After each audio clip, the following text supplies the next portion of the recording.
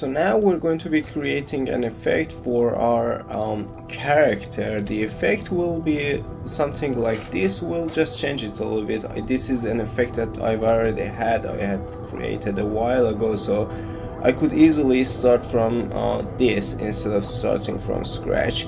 If you don't know how to create a new Niagara system, just make sure you have a folder for it. For me, it's called particles.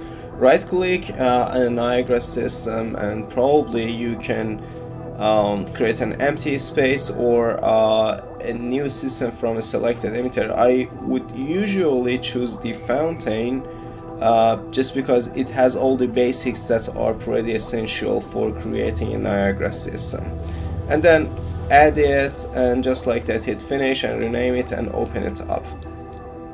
The system I have right now is a GPU compute system. For it to be a GPU compute system, you need to have a fixed bounds, so make sure you click on this one. And maybe if you wanted to always move with the character, you probably need to have the local space enabled as well. Then in the emitter state, I don't need it to be scalable. You can though if you want it to be called, or for performance reasons, maybe you want it to be called in some way. Maybe you want to scale the spawn count. I mean, that's completely up to you, but for me, I don't really need to do anything to it, so for me it's gonna be called system. Loop duration is the default value because it's gonna always spawn everything. The spawn rate, if you don't know how to add it, if you hit up this plus icon, you have the spawn rate here. For me, it's gonna be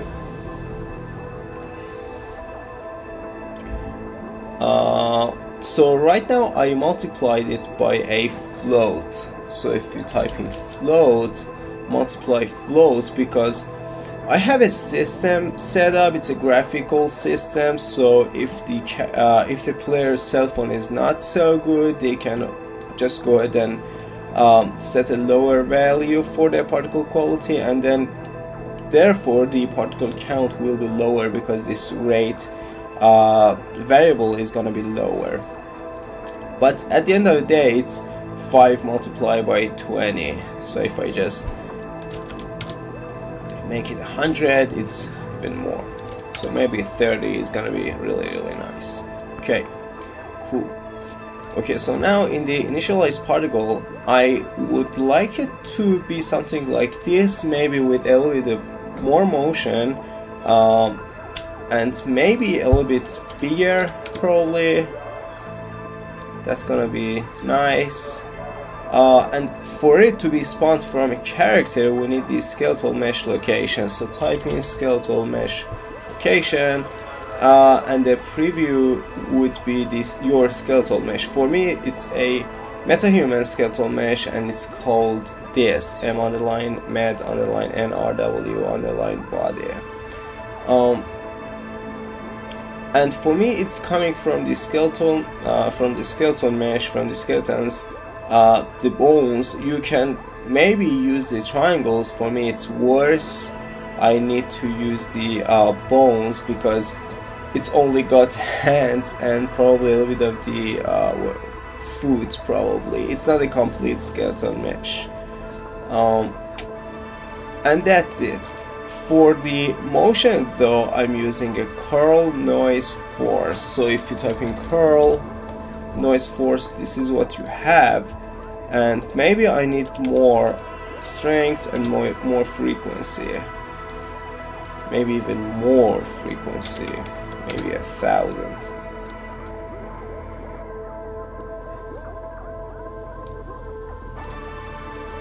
And gravity force is not what I want. I don't like the gravity force. Yeah, I only need the curl noise force, which is looks pretty cool to my eyes. Maybe some more strength.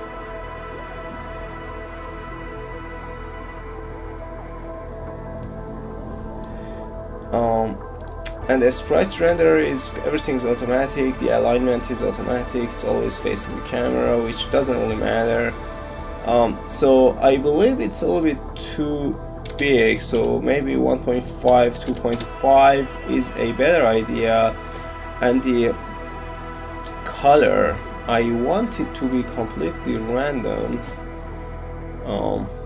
random range, and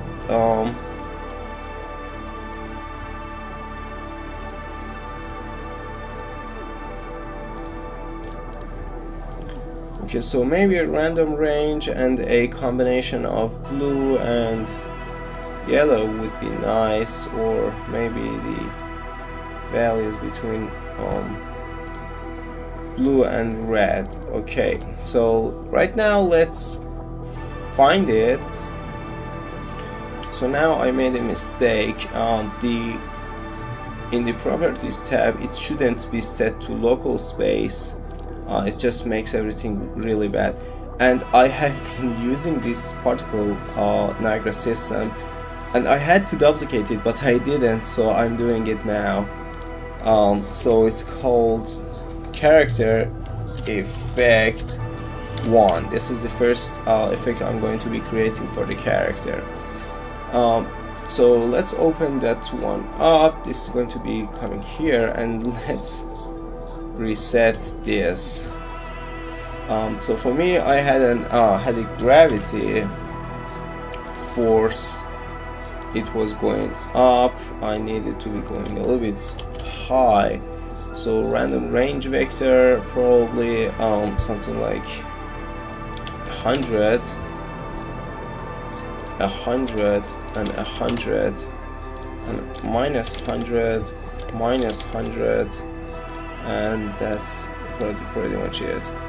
This should be 150, 150, and this one should be 1 and 2, and this should be a direct set of probably something like this, because this is something I have been using for one of my levels in the game, and I don't really intend to change it too much. Okay, so the effect we're working on is this. So let's find it and add it to our mesh, which is here. Oh no, it's effect that's a child of our mesh. Okay, this is the effect. Let's see how it looks inside the game.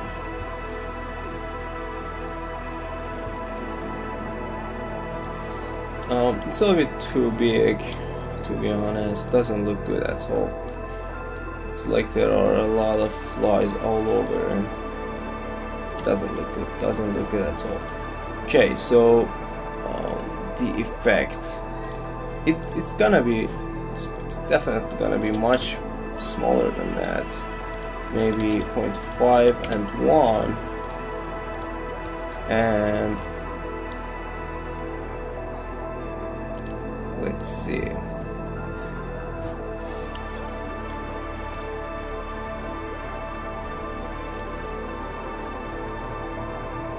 Okay, it's definitely a better version.